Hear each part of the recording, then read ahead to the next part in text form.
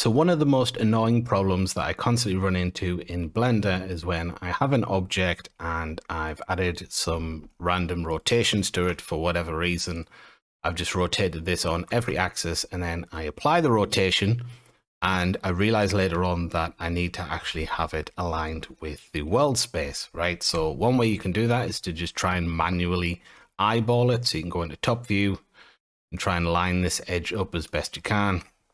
Then you go into the front view and line this one up, and then the side view and line that one up. But you're never going to get this perfectly accurate, right? And even if you can, it's just annoying. It takes a long time.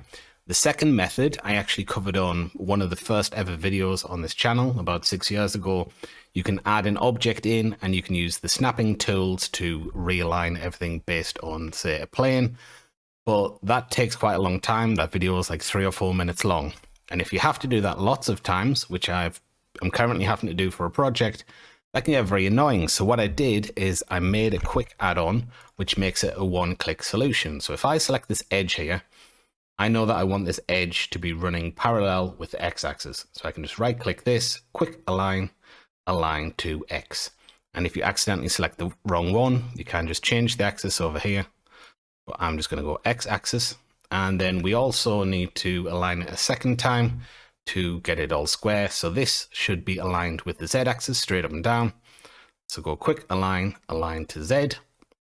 And there we have it. It's now perfectly aligned in every single view. So here's a real world example. This is the project I'm actually having to sort this out for. I made this add-on because there's lots of objects that I've applied the rotation to and I want to straighten them up. It's just a project for my second channel. So we can just select this here and select one of these top edges, align this to the X. We can do the same thing, I suppose, on the microwave. We can select one of the front edges and align this to the X. Now, sometimes it will flip things in the wrong direction, in which case in object mode, you just want to rotate 180 degrees on the same axis and that'll put everything right. You can download this add-on completely for free. If you would like to buy me a beer or something like that for my work, that's totally appreciated, but feel free to pick it up for free if you can't afford to. There's also a 40% sale on my entire Gumroad content at the moment, all my courses until the 4th of May. If you use the code Easter, you can save 40% on everything.